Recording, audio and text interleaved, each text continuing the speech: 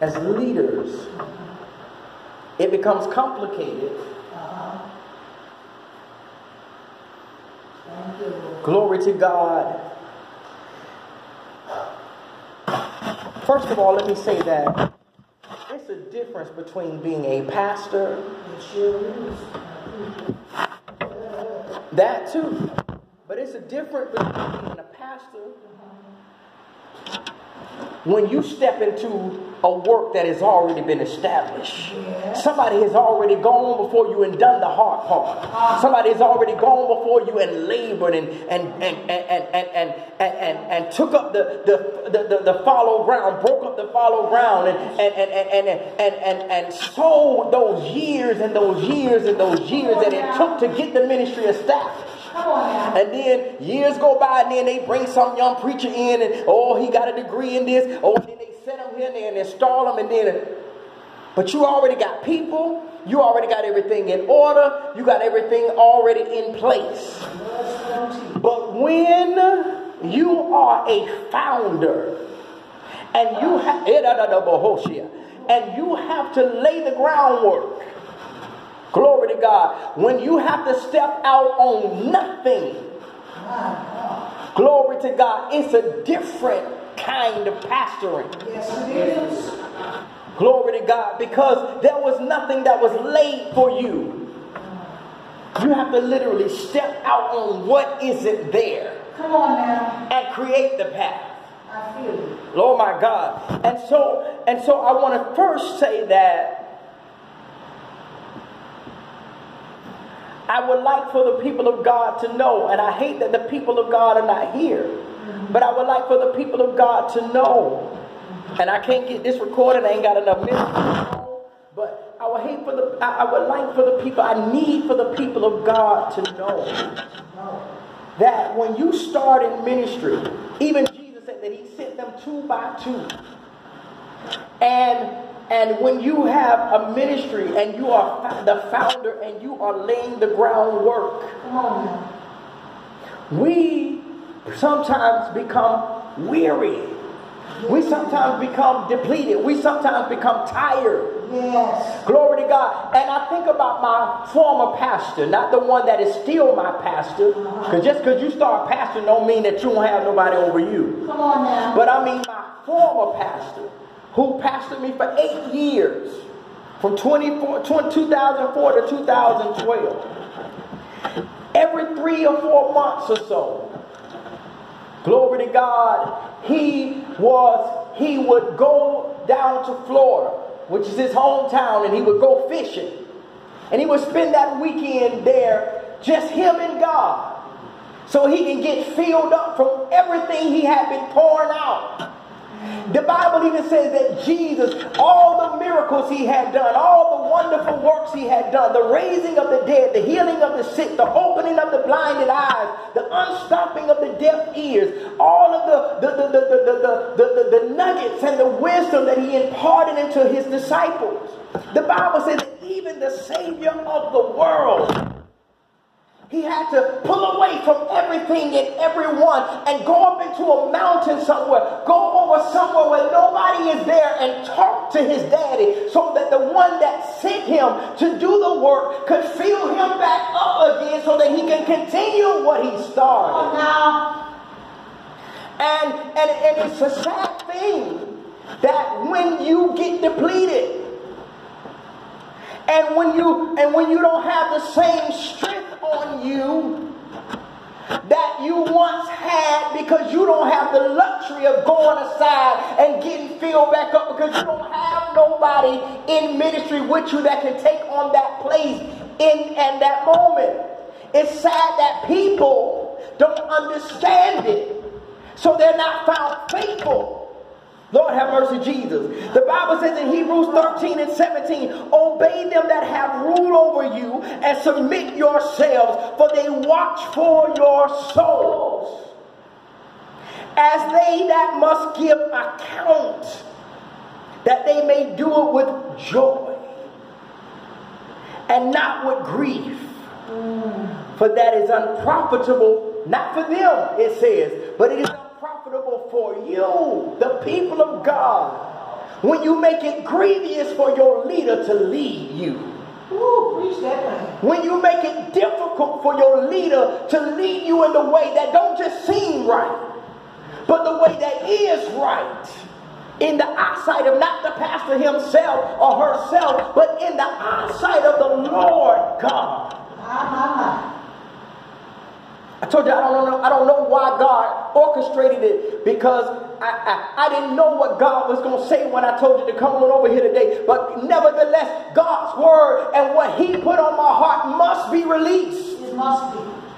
I give God praise today. And so I give him praise. And so I need the people of God to understand that as a founder of a ministry, nobody laid the groundwork for me. Nobody established a church and then it went on for 150 years and I just ran on in the door and said, I'm y'all new pastor. I have to lay the groundwork from nothing to something. And so in this intricate, glory to God, in this sensitive time, as being one that steps out on nothing.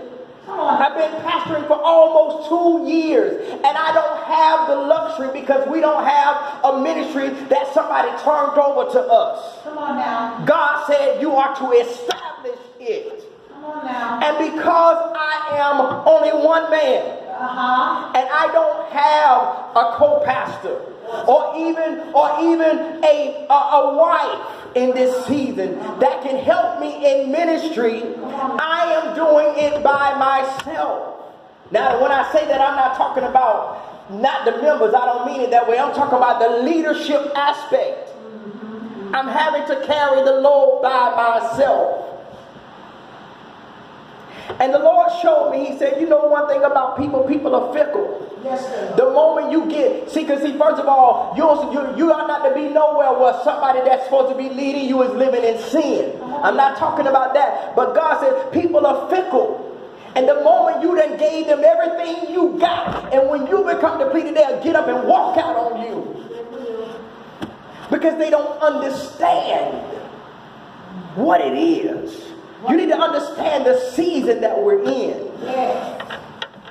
The season that I have a load on me that I can't turn over to co-pastor, because there is no co-pastor. I don't have the luxury of going and taking a weekend and getting filled back up. So forgive me and pardon me that the messages may not be as strong as they once were. Because I don't have the luxury of being pulled to the side while somebody else can run the church. So I got to do it all by myself. But if I'm found faithful, God will send people. Just like he sent you, Sister LaShawn. He sent other people. He will send the people. But at the same time, just because he sends people that they might be trained and raised up so that they can come to the place of leadership in certain aspects. It will do you all a disservice if I just let you come into church and just put you in position, because guess what? No man that puts his hand to the plow and turns back is worthy or fit for the kingdom of God. And so I even think about my former pastor, that same one that pastored me for 8 years. I knew that I was living right. I knew my life had become clean. And I was a preacher in the church. I was a minister. And there was about 8 other ministers or so. And all the other ministers got an opportunity to preach, but he would not let me preach. And I went home sometimes saying, what's wrong with me? Oh my God, today. But see, he understood that my calling was to go a little bit further than theirs was. And I'm not saying that in no put down way. They were called to upgird him as ministers and elders in the church. But God already knew that one day I would have to pastor for myself. And so he had to be a little bit more hard on me. He had to make sure that I was fortified a little bit more so, because my distance might be a little bit further. Amen. And so to the people of God, this is not no throwing stones or shooting no arrows, but But when I say I don't have that kind of help to step aside, even though I have people who are here and people who are faithful, and I thank God for you, I also understand that I would do you a disservice if I don't allow you to get to a certain place in God before I put you in certain positions. That's a word all by itself. Because I would be doing you a disservice. And so because I don't have, even my mother, love her, she's in ministry. I know she's a minister, so she can sit up here and everything, but she is not in that place where she can even do that. Not because she's not living right. No. But it's because there's some things that must be fortified. Oh my God. And so I must say this. I have been pastoring you, God's people, only from a place of trying to feed you so that you can have something to keep you throughout the week. And I know that that's a part of it. And it's not that I did not know the other aspect, but because when you are a founder and when it's only a few, 4 or 5 folks, and you know that the season that you're in to establish something in the kingdom of this earth, because the Bible said that the kingdoms of the earth shall become the kingdoms of our God. Yes, by my understanding the sensitivity of what I've been called to. Glory to God. I have glory to God. I have been lenient in some things. And God says, I have called for my house to be a house of order. Glory to God. And you, man of God, has to make sure that things are in order. Glory to God. And this is why he says to me, and not to say that he's not saying it to you and to others that might need to hear this, but the word was for me. My God. Hallelujah. Thank you, Jesus Christ. Oh my God, today. Thank you. Oh my God, today. Thank you. If I be for you, you correct them when they need to be corrected. If they're really here for the right reason, and if I have turned their hearts over to you for them to undergird you and to serve in this ministry, then when I speak a word of correction, don't worry about if they're going to leave or not. If they're really here for real, they'll be able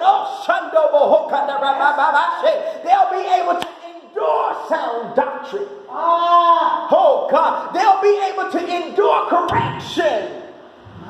Because correction is your best friend. It is.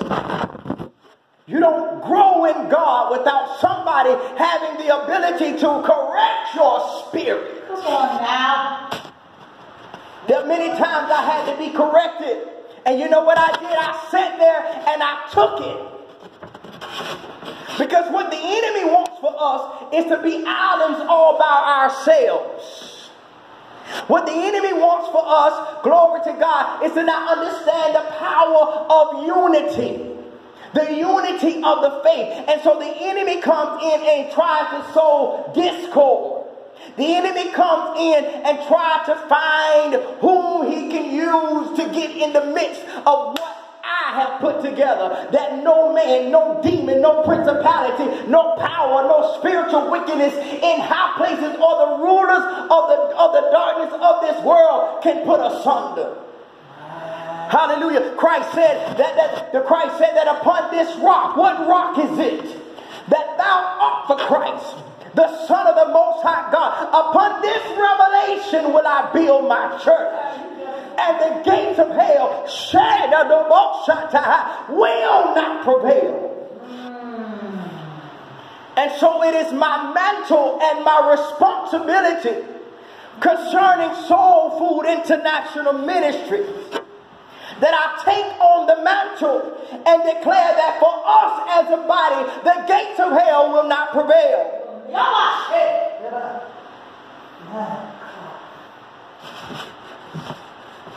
Because things happen in the spirit before we can ever even see them begin to manifest in the natural. That's why they happen in the natural, because it is a result of something that has already taken place in the spirit. And the fact that we're almost empty today is an outer show of what's been happening in the spirit realm. And God says, man of God, you've got to make sure that you keep your people and teach them and come and keep them together. Drive out discord. Drive out division. The Bible says that we must love one another as Christ has loved us. So let's not talk about one another. Let's not put down one another, especially your pastor. Because herein is wisdom. Stay off the phone talking about the man of God. Somebody said, well, I need to call and find out if they said so and so and this and that. No, I'm a prophet. Ain't nobody told me nothing. I can sense things in the Holy Ghost. And herein is wisdom.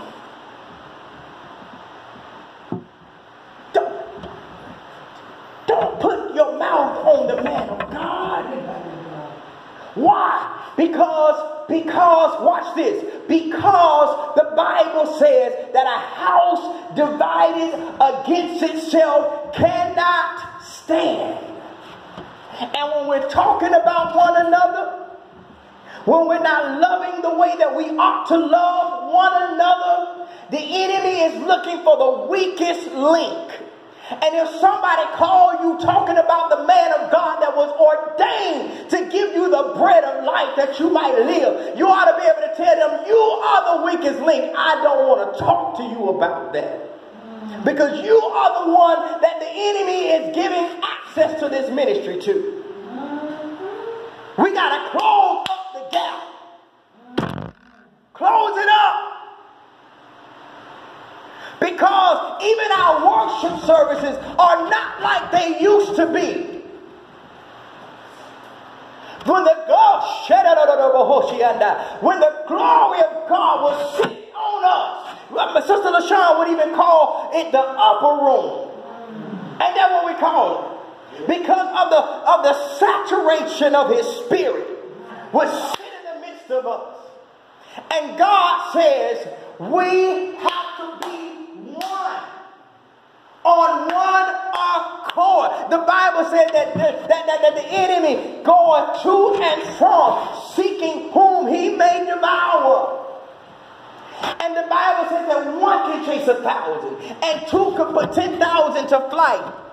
So the enemy knows the power is in our unity. The power is when we link arm in arm, hand in hand, and we march together on one accord. Then there is no division. He cannot get in and sow discord. He cannot get in and make us enemies of one another, rather than brothers and sisters holding up one another, being the iron that sharpens the iron. Being the one that is strong, that bears the infirmity of the one that might in this season be weak. And when you see your pastor may not be delivering the word of God in the strength that you know that he is, you don't just not come to church. You pray for him. You hold him up so that his strength may be regained, because you understand that he is a founder and he does not have the luxury of going and spending a week over here to get refilled back up, because he has to lay the groundwork. And there's nobody else that can do it in this season but himself. Are y'all hearing what I'm saying? And see, God has been dealing with me because I allow my relationships to cause me to be mild and gentle. And God said they don't need mild and gentle. My people need my word, because if you don't govern them in the word, they will begin to scatter. And I'm not talking about leaving the church. I'm talking about not having unity, oneness in God. And no, I'm not perfect. But I thank God that I don't practice sin. Amen. But I thank God that my heart is for him. And he called me to this place. I did not call myself. And so here it is. I'm reminded of a man named Saul. Come on now. And he was the first king of Israel. But God became displeased with him because of his deeds and the things that he done. And God raised up David to be king. And glory to God, for some reason David was faithful.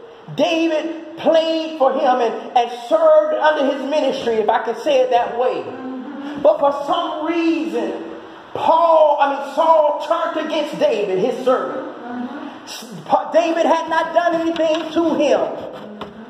But for some reason, he turned on him. Glory to God. But what I'm trying to say is this. That even after Saul had tried to kill him, even after Saul had not been all that he could have been, when David had an opportunity to overtake Saul, even though God said that I've rejected him and now I'm raising up another man. Guess what Jesus did? What David did? That their servants, I believe I'm paraphrasing, his servants came to him and said, we have found where Saul is. You can go by night and overtake him. And he said, I will not put my hands on the Lord's anointed. Y'all hear what I'm saying? I am the Lord's anointed. And even when I'm weak, I'm still the Lord's anointed. Even when I can't go away and get filled back up, and so that I can come and preach a powerful message to you, I'm still the Lord's anointed.